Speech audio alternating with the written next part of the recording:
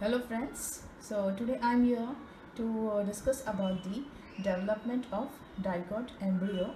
So before we begin, let's understand what is an embryo. So basically an embryo means a zygote which undergoes several developmental changes and finally it forms the embryo. So here we can see how the several divisions, how the zygote undergoes several divisions and then it forms the various stages and finally it forms the dicot embryo. So let us see it step by step for the easy understanding. Okay, so here first we can see the zygote. So here this is the zygote which under the favorable condition it divides into two cell stage. Okay, so here we can see the two cell stage. So upper, that is the basal cell which lies towards the micropilar end. Next is the terminal cell, that is the which lies towards the chalazal end. Further we can see it divides mitotically. We can see the division has taken place in both the cells, in the basal cell as well as the terminal cell. So here the basal cell, it undergoes a longitudinal division. Okay, so then it forms two cells. Basal cell divides to form two cells, and we can see here the terminal cell, there is a vertical division, so therefore it forms the two cells in the terminal cell as well.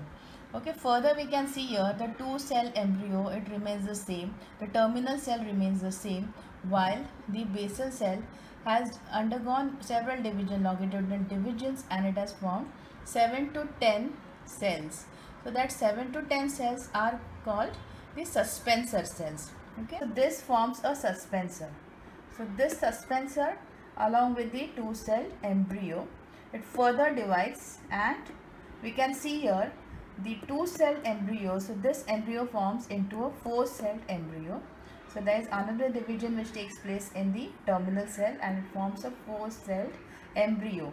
While we can see here the suspensor cell, so here we can see the uppermost cell of the suspensor cell. So it has formed a haustoria. So this haustoria, later on it provides the nutrition for the embryo. Cell proembryo, which is also called as the octant. So this octant stage of the embryo, the two basal cells divide transversely. So we can see here they divide transversely and then they are formed here the suspensor. Okay, so this forms the 7 to 10 cells here.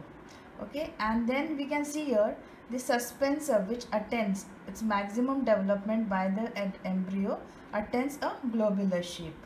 So the suspensor pushes the embryo cells down into the endosperm.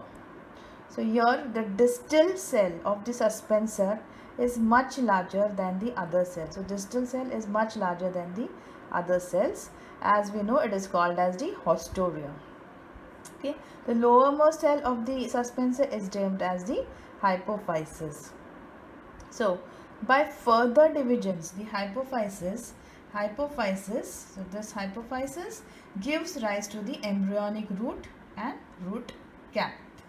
Okay, so then we can see here, as we see here, the after the 8 cell proembryo, it develops into the globular shaped embryo. So here we can see the outermost layer it divides here anticlinally, and the outermost layer is formed, that is called as the dermatogen, which further leads into the epidermis. And below the dermatogen you can see there is a peribrem layer, and below the peribrem there is here in the center there is the pleurome layer. Okay, so then once this is formed after the globular stage, we can see the globular shaped embryo is changed into the heart shaped embryo. So here we can see the shape of the heart, therefore it is termed as the heart shaped embryo. And then finally it ends into the dicot embryo. So here we can see the proper formation of the dicot embryo with the haustoria at the basal end. So the basal cell, that is the haustoria. Below it we can see the suspensor cells, and then below the suspensor we can see the radicle, which further gives rise to the root, and then it further leads. So here we can see the two cotyledons are formed. So therefore it is termed as the dicot, and here in the center of the two cotyledons,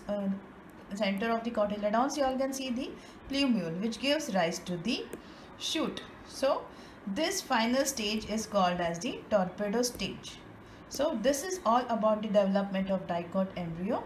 I hope you all must have understood it, like how the formation of zygote it continued, how it divides transversely, vertically, and then it forms into the torpedo stage. So I hope you all like this video, and thank you so much.